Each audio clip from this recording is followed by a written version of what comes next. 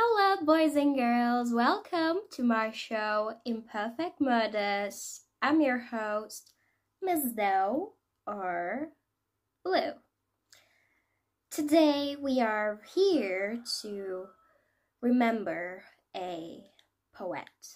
I will use two different sources for this video because I don't think that one source will be enough to tell this story. And this video will be different than our normal true crime videos because it won't be long. It won't be a long video, and there are no details about this case. We will just talk about our victim, and then we will simply say why she died and who killed her, and that's it. Patricia Louise Lowther, nee Teignmouth, July the 29th, 1935, September 24th, 1975, was a Canadian poet. Born in Vancouver, British Columbia, she grew up in the neighboring city of North Vancouver. When she was 10 years old, her first published poem appeared in the Vancouver Sun. And actually, the last sentence is the reason why I decided to make a video about Pat Lowther, because I'm not here to talk about myself, but I just want to say it. I wrote my first book when I was 7 and published it when I was 12, so even though I'm not a poet, I think it's the same thing. We both were little stars, little artists, and she was killed, and I'm here. It wasn't until 1968 that she published her first collection, This Difficult Flowering with Very Stone House, a small Canadian poetry press. In 1972, The Age of the Bird, a long poem inspired by revolutionary politics in South America, was published as a broadside by Blackfish Press. Its companion poem, Regard to Neruda, was written for Pablo Neruda, one of Lowther's political and literary inspirations. She was co-chair of the League of Canadian Poets and the BC Arts Council. She was about to begin her first teaching term as a creative writing sessional at the University of British Columbia when she was murdered. Now I am changing our source. When Pat Lowther was murdered in her East Vancouver home, she had just signed a contract with a major publisher.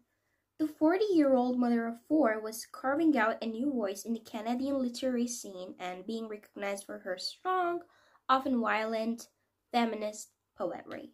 The mustard-colored house where Pat and Roy Lowther lived on East 46th Avenue near Mountain View Cemetery is a 3-story classic kit home with a welcoming front porch and stained glass on the front door. It was built in 1908, an old-timer by Vancouver standards. Pat, who was just 40 at the time of her murder, grew up in North Vancouver. The Vancouver Sun published her first poem when she was 10. She published her first collection of poems in 1968 and taught at the University of BC's Creative Writing Department. Only weeks before her murder, she had signed a contract with Oxford University Press for a new collection of poetry, her first to be published by a major press. At the time of her murder, her husband, Roy Lowther, 51, was a failed poet and teacher. They had 2 children. Roy had 3 from his first marriage, and Pat had a boy and a girl from her first marriage. A week after she'd last seen her mother, Pat's daughter, Kathy, went to police and reported her missing.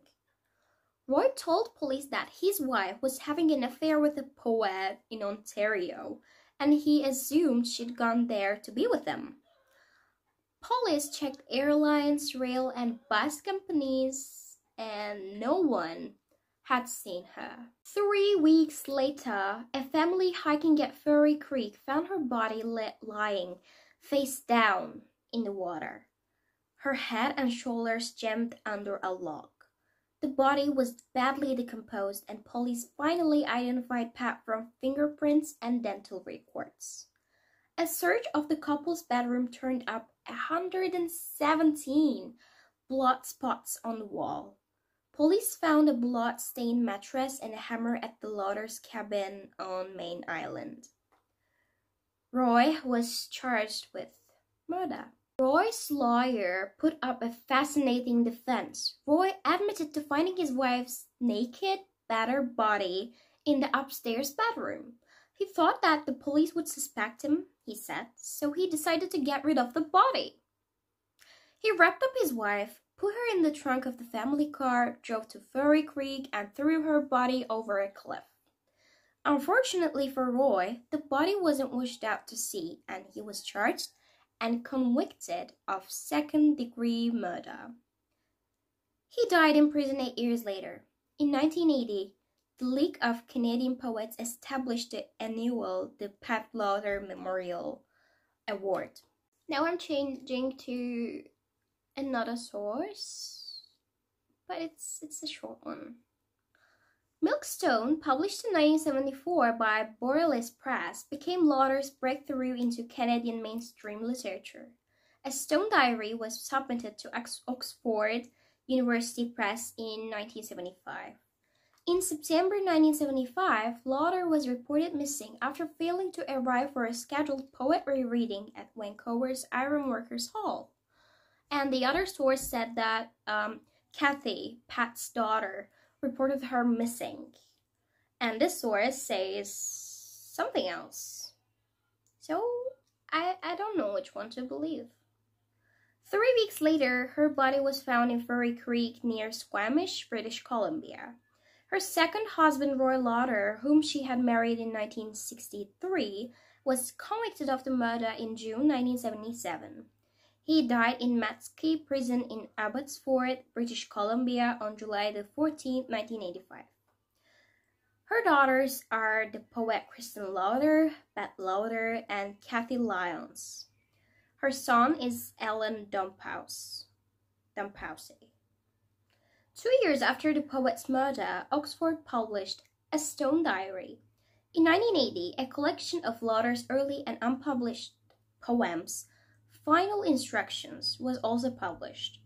Also that year, the League of Canadian Poets established the Pat Lowther Award, a prize awarded annually to a book of poetry by a Canadian woman. A manuscript was discovered in 1996 and published under the title Time Capsule. Lowther's life and death have served to inspire a number of works, including her daughter Kristen Lowther's first poetry collection, New Power, and the novel Swan, a Mystery by Carol Shields, and Furry Creek by Keith Harrison. And that's all the information I found on the internet. And if you ask me about what I think, I can think of a reason why Roy decided to kill Pat, and I don't think she was having an affair. Or even if she was having an affair, I don't think that's the reason why Roy decided to kill Pat.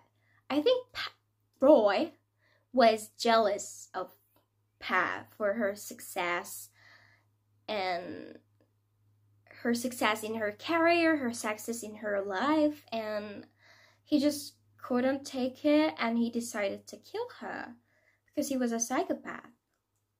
But if you have any other theories, just comment and then we'll discuss them too. And I respect everyone as long as they are kind, and yeah, that's it.